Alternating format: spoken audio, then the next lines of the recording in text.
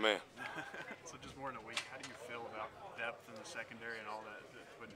Well, we always want to get better. I think the depth right now is we're still working on it, still trying to find guys to put in certain positions. I think the guys are being positive. They're working hard.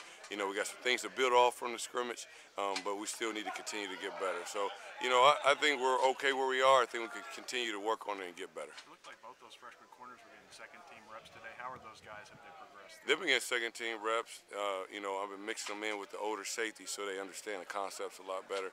They're progressing, I think, where we need them at right now. They're right there where we want them. Is JD a guy you're still moving around to some different spots? We heard he was doing that earlier. Yeah, JD is a versatile football player, very athletic, so I try to move him around in the boundary, in the nickel, different positions. He's been a positive role model to some of those young guys, getting them lined up and showing them that, hey, you got to learn the defense, not just your position. So it's been a good adjustment for him.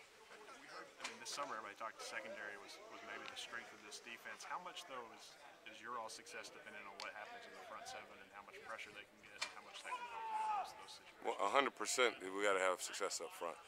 If we can't stop the run, even with the secondary fits, and we can't get to the quarterback, it doesn't matter how good your DBs are, and vice versa.